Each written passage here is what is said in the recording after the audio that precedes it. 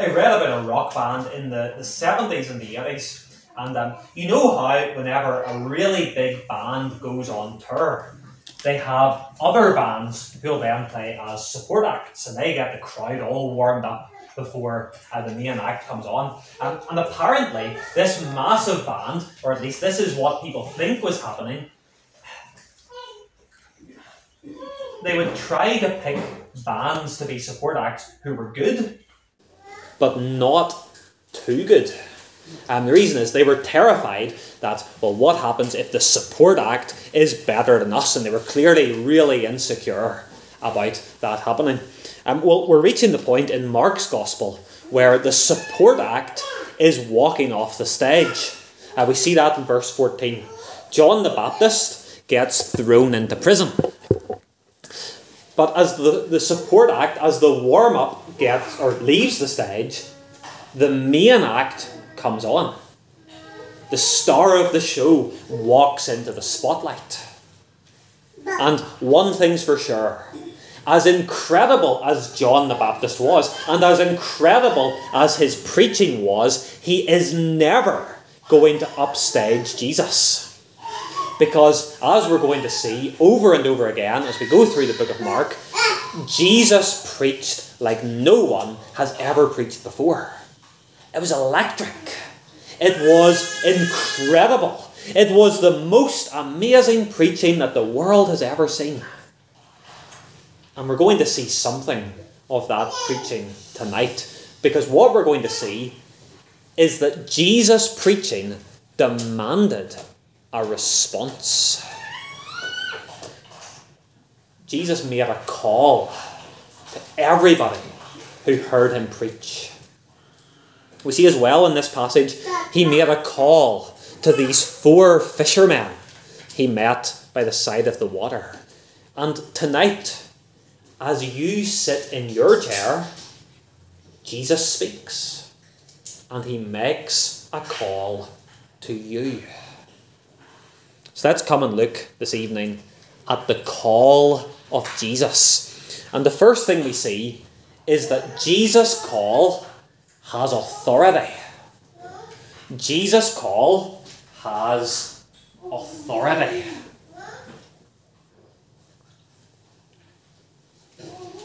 Now we've got a summary of what Jesus preached, what he taught in verse 15. The time has come. The kingdom of God is near. Repent and believe the good news. And that would have sent, we maybe don't realise this, we're used to this phraseology, but what Jesus taught here would have sent shockwaves crashing across the country, because the kingdom of God was exactly what the people of God were looking forward to. And so you think, for example, of 2 Samuel, and we've seen this promise that God made. He promises he's going to send a king. He promises that this king he's going to send is going to be far, far better than David, and he's going to completely overshadow David. This king is going to come, he's going to rescue his people, he's going to bless his people, he's going to put his enemies and God's enemies into their place, and he's going to put the injustices of the world right. And you could say, somebody said this, no idea who, you could say that the king is going to turn the world upside down, except really, he's going to turn the world the right way up. You think of the Psalms we sing, given to us by God in the Old Testament to get us ready for the king. You think of how the book of Psalms is absolutely dripping with praise for the king. Praise for his might, praise for his majesty, his justice, his compassion, his beauty. And everybody who had stayed faithful to God was waiting desperately for this king to come. They were praying that he would come soon. They were encouraging themselves with the promises that God had given that he was going to send them. They were looking forward to how everything would be so much better whenever the king has finally arrived. And they've been doing this for hundreds of years. And now, here's Jesus. He says to the people, the kingdom is near. I think actually maybe a better way of putting that, the ESV puts it this way, the kingdom is at hand. In other words, you could reach out, you could touch it. The kingdom's here. And you imagine the shockwaves that are rippling across the crowd. This king we've been waiting for, this king we've been praying for, this king we've been hoping for, we've been longing for, and he's right there. And we're looking at him with our eyes right this very minute. Jesus is the king. And of course, because Jesus is the king, that means that Jesus has authority. And we see that authority in the way that he speaks. And because Jesus never preaches a sermon that's take it or leave it. And Jesus never gives people advice that may work for them or may not work for them. You have to work it out for yourself. Jesus doesn't do that. Jesus is bold. In fact, I don't know if I can say this, but Jesus is brazen, if you like. He is completely unequivocal. He takes no hostages. Repent and believe the good news. There's no wriggle room. Jesus calls the shots and he speaks with total authority. And the only question is, what are the people who hear Jesus going to do about it? Will they obey the king? Or will they reject his authority? There's only two options.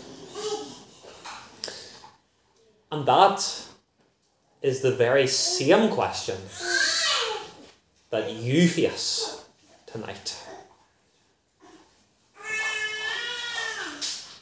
I want you to imagine something. I want you to imagine I'm not here tonight. We've got a special guest preacher. I'm sure Stephen McCollum was good this morning. He'll be nothing compared to this guest preacher. So I want you to imagine that Jesus Christ himself is our visiting preacher tonight. And he's standing here, right now. And I want you to imagine that you are able, with your very own ears, to hear the sound of his voice. I want you to imagine you look up from your Bible and there's Jesus' eyes and they are fixed on your eyes. I want you to imagine that Jesus is making one of his points and he turns his head and he looks directly at you as you make it, or as he makes it. What would you do? Well, I know what you're thinking. You're thinking to yourself, I'd listen. I would do exactly what he wants me to do. I would believe whatever he tells me to believe. I would make whatever change he tells me I need to change. And yet, is there not a sense in which Jesus always stands here on a Sunday evening?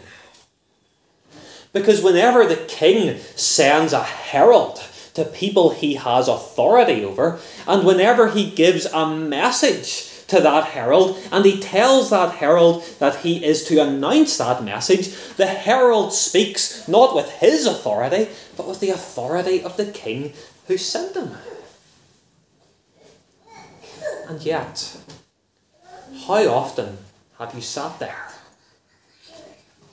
And you've heard the message of the king, and yes, you've heard it imperfectly because it's coming from me or from Mark, but you've heard the message of the king. And how often have you ignored it? Or how often have you been too distracted by all the stuff in your head to really hear it? Or how often have you listened to it and then as you've gone out the door you've put it to one side? Or how often have you decided that you're going to put into practice whatever it is that you've heard, but then you've gone out and it's Monday morning and it's hard to do that and life gets in the way and you've given up very quickly?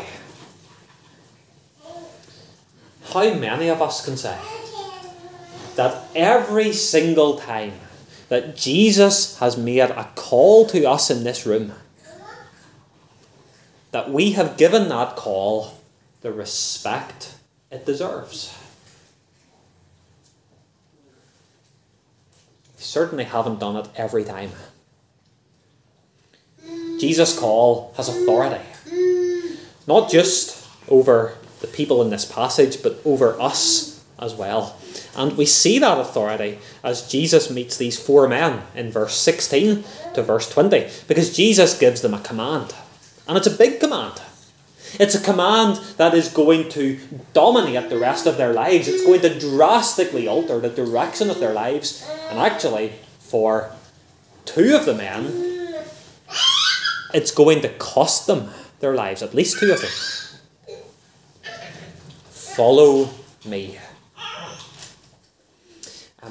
Some of you are at secondary school. I don't know if your school has careers classes. I had it whenever I was going to school.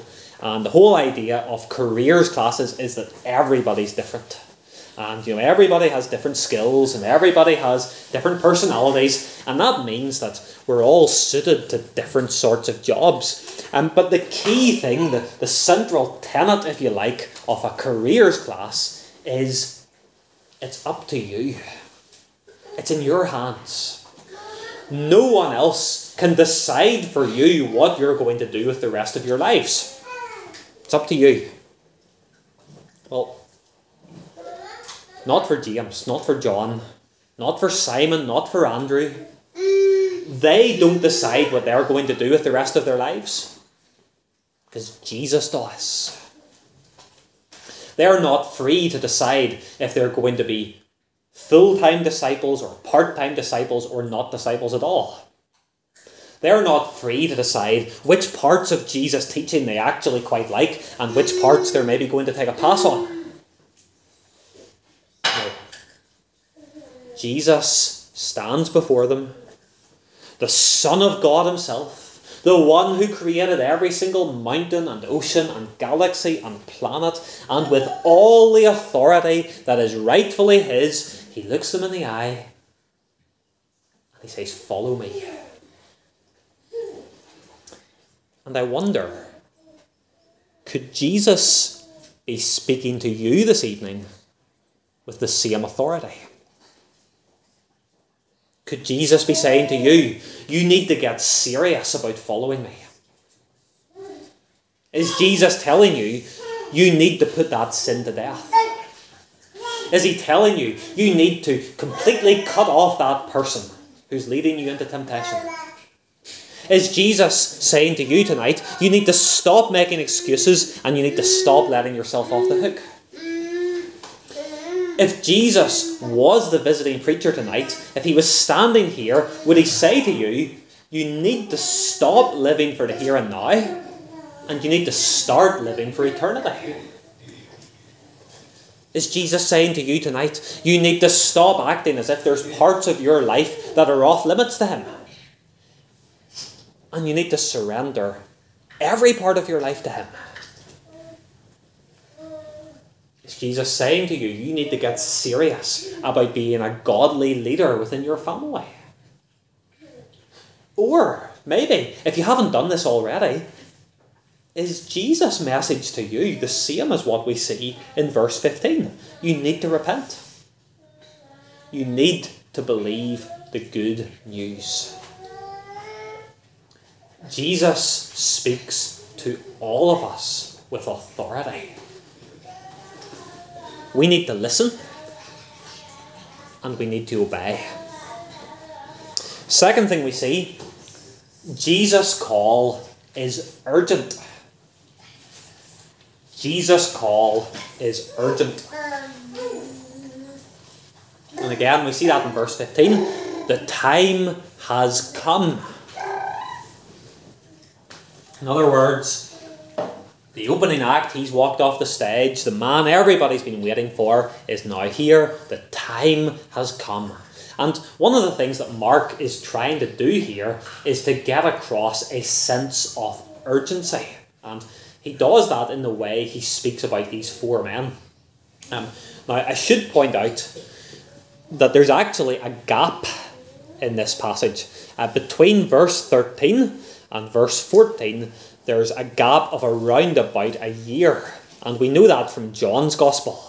And we know from John's Gospel that this isn't actually the first time that these men met Jesus. We know that they heard him. They probably had opportunities to interact with him. They did, in fact, during that year. And that's helpful for us to realise. It's not that these men are just there doing their thing and a complete stranger comes along and says, "I want you to follow me." And it's not that they sort of shrug their shoulders and think, "Oh, well, yeah, why not? We'll give it a bash." No, these men know what Jesus is like. And yet it's interesting that Mark doesn't give us the full backstory. And one of the questions it's really good to ask whenever you realise something like that is, why? Why does the writer say what he does? Why does the writer leave out what he leaves out? And surely part of the reason is that Mark wants to give us a sense of just how urgent Jesus' call is. And we see that in verse 18 and verse 20. Verse 18, it's talking about Simon and Andrew. At once they left their nets and followed him. And then verse 20, which is speaking about James and John, without delay he called them, and they left their father Zebedee in the boat with the hired men and followed him. So these men are in a rush. So what is the rush? Well, it's all about what Jesus is calling these men to do. They're to be fishers of men. In one sense, they're to be like a spiritual coast guard. They're to reach into the waters and they are to pluck out men who are drowning. There are men and women out there. They're sort of just bobbing about in the stream of rebellion. And the water in that stream is placid, and it's gentle, and it's calm. And people think they're okay. But Jesus knows that as the Messiah, as the Christ, his coming is ushering in the final days. And he knows that as part of the grand sweep of history, that stream is turning into a river. And he knows that it is picking up speed. And he knows that the waters are going to get deadly fast. And he knows that there are people and they're in that river and they think they're safe, but they're being swept downstream. And he knows that just around the bend is the roaring, thundering waterfall of destruction. And Jesus knows that everybody who's still in the water, whenever it reaches those torrents, is going to go plunging to their doom. So these men need to get on with it. They need to learn from the Master. They need to have their own hearts infused with the good news of the gospel, and then they need to get out there. And they need to reach in. And they need to cast their nets. And they need to rescue men and women from destruction. Because the call is urgent. And maybe for you tonight, the call is every bit as urgent. Maybe as you hear me preach tonight, as one of Jesus' heralds, as someone who's spreading the message of Jesus, maybe you haven't yet taken Jesus up on his offer of rescue. Maybe you are in the waters of rebellion right now. Maybe everything's okay. Maybe the water's calm. Maybe it's placid. Maybe it feels like there's nothing to worry about, but you're drifting. And you don't know it, you don't realise it, but you're drifting towards the waterfall of destruction. And I want to say to you tonight, you have the offer of rescue. You have the offer of rescue tonight. You have it right now, as I repeat the words of Jesus here. But you don't know what tomorrow's going to bring. You don't know when you will be swept past the point of no return. You don't know when you're going to catch your very last glimpse of the net of salvation. And it's going to be too late. You don't know when you will be swept to oblivion. And so, if you haven't yet repented, if you haven't yet believed the good news of Jesus Christ, you need to hear the call of Jesus today. And you need to respond to it. Because Jesus' call is urgent. So Jesus' call has authority. Jesus' call is urgent. Thirdly, Jesus' call is radical. Jesus' call is radical.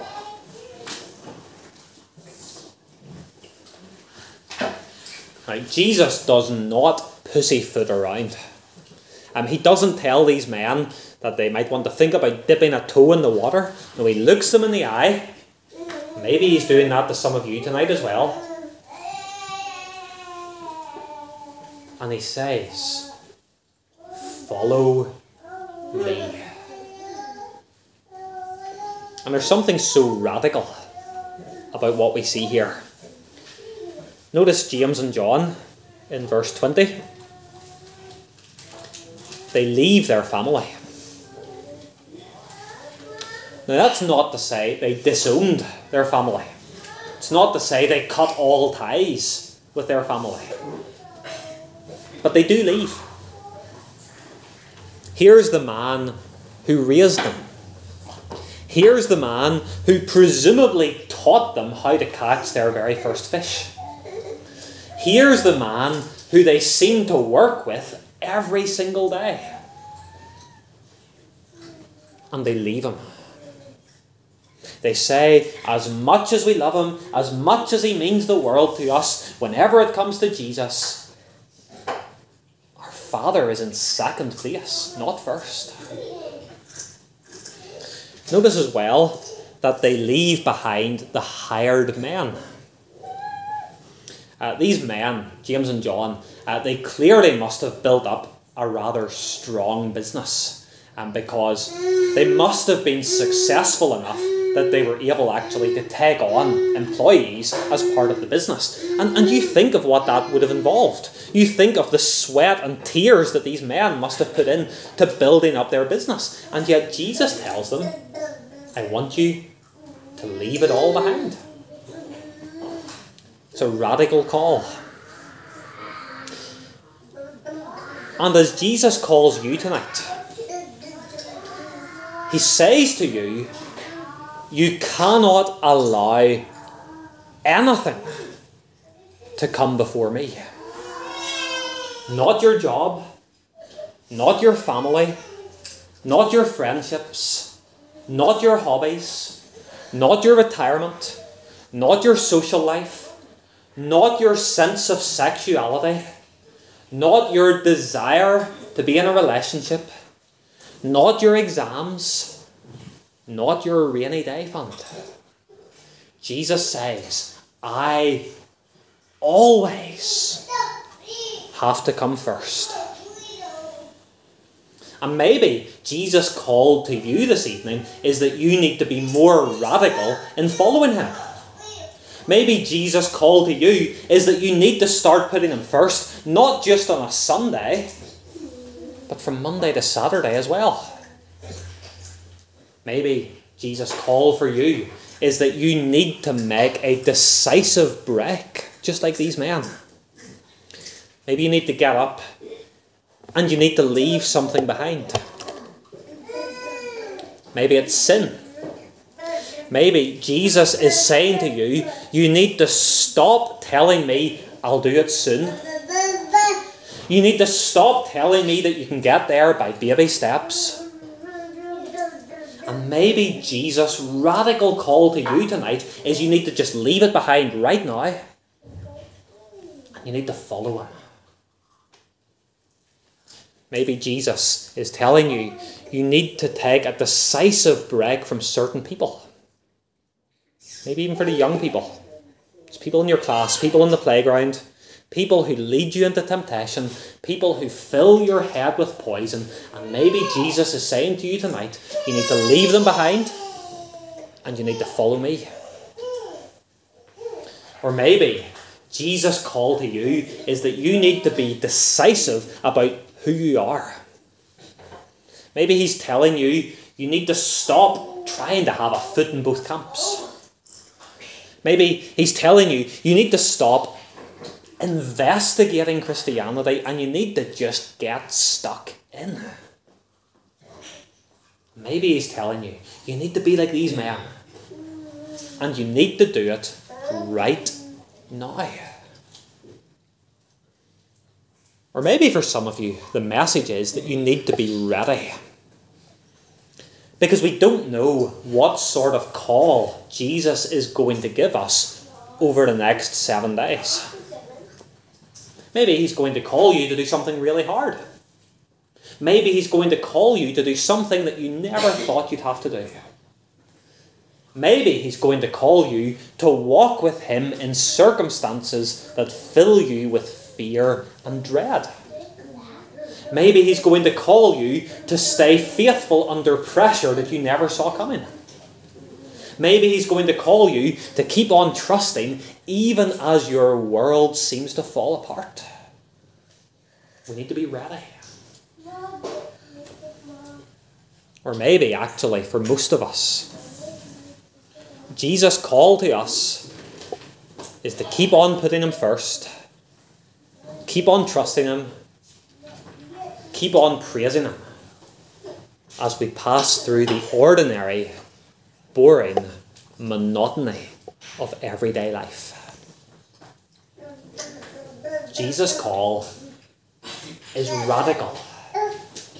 He calls us to repent and believe. He calls us to follow him. He calls us to put everything behind him, everything after him, even the things we hold most dear. And he calls us to do it without delay. And there's really only one question. The question is, as you hear Jesus' call this evening, what are you going to do about it? What are you going to say? Are you going to listen? Or are you going to reject the authority of the Son of God himself?